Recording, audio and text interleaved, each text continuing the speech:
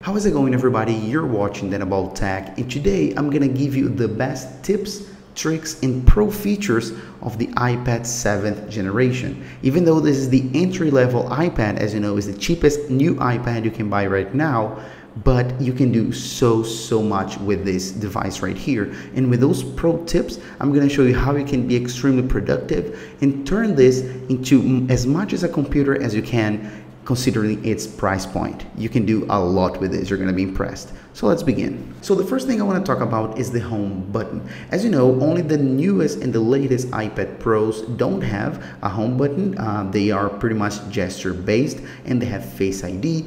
But with the new iPad 7th generation, you have access to all those awesome gestures. So I pretty much just use my home button as Touch ID to unlock my device. For example, if I'm here in Safari, I just have to swipe up and then I go back to home instead of pressing the home button. Again, if I'm here within any app, I just have to swipe halfway and let go, and I have access to my app switcher so I can see all of my multitasking and all of my applications, so I don't have to double press on the home button. That's another very cool thing. And there's another awesome multitasking gesture that not everyone knows. So if you're here within Safari, for example, you don't actually need to go and swipe up and see the apps and everything or anything like that. You can switch and go backwards and forwards by pretty much swiping up and do a half circle. As you guys can see here, swipe and half circle, and then you can go back to those apps as well. Of course, sometimes it won't work because I'm not here really in front of the device. I'm kind of angled. So, but you got the idea. So you can switch between apps.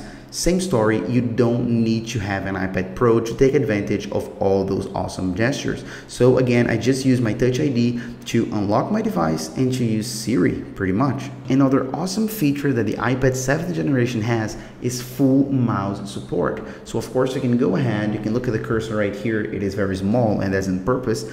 So then you can move the cursor around. As you guys can see, it selects the apps perfectly. You can use all the different buttons to, for example, go ahead here and click on something, go back to your home, click on something again, pull up your dock. You can do so many awesome things with the mouse support. Of course, I'm going to talk about the dock in a second.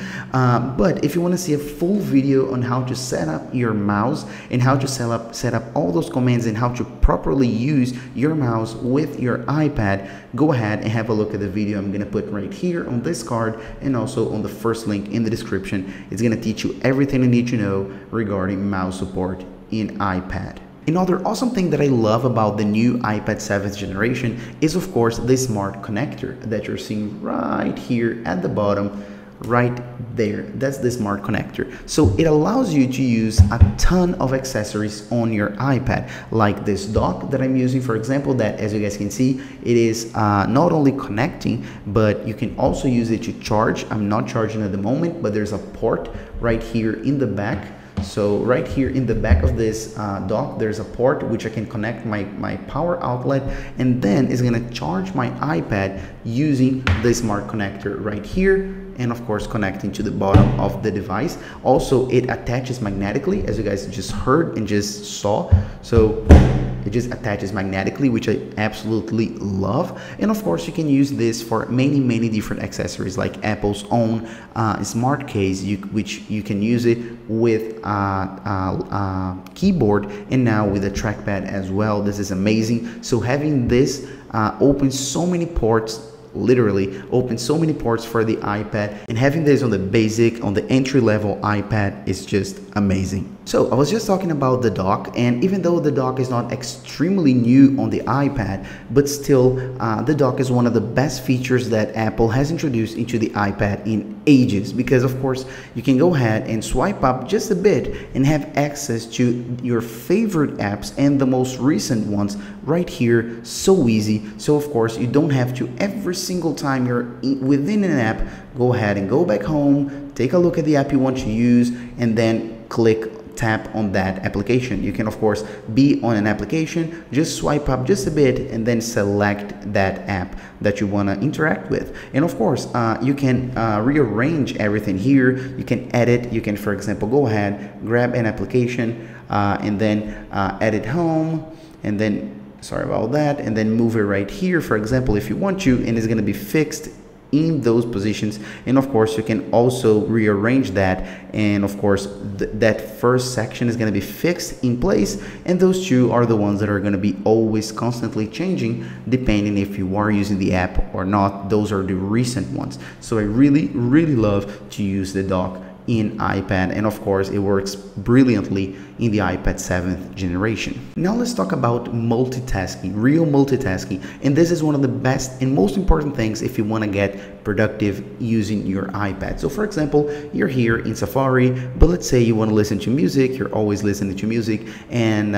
it's just a hassle having to like go to your app switcher, look for your music, and then like look for it, where is it, or something like that, or then go here and click no. What you can actually do is just, for example, have one app here, for example apple.com, okay, you're browsing the web, and then you can get your dock, so swipe up just a bit, and then of course tap and hold, and then put it right here, and then you're gonna have this flyover of an application, and then you can see, for example, your music. You can just go ahead, hide it, very easy, is now out of sight, go back to it, hide it again. Or if you want to have it always on display, you can of course grab that top grabber right here and then make it full screen, always there. And of course again you can rearrange those two applications, so you can have like this different split right here, which one is a little bit bigger and most important, and the other is a little bit smaller. So this is very good, and it's a very nice way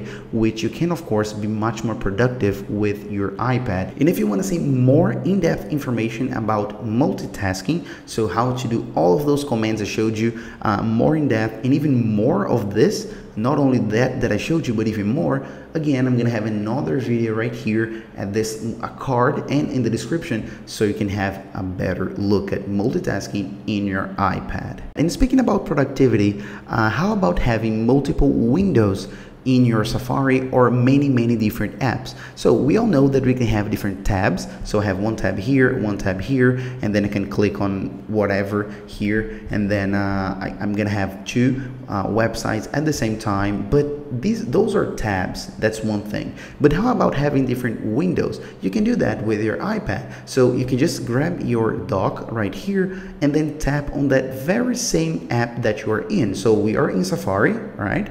So you can just swipe up to the dock and tap in Safari again, and as you guys can see, I have two different windows. This window right here, the one we are looking at, so with two tabs, and another one right here. I can let it go, I have just one. I can tap on the plus icon, and then I have two again, or I can have three, for example, and then so on and so forth. So I can have different windows, not only different tabs, so I can have one for one activity, one for the other, so we can get much more organized like that. And a lot of different apps support this, not only Safari. You can do that with Notes and many different apps. I just love this implementation. Now let's go back to Safari once again, because I'm going to talk about downloads.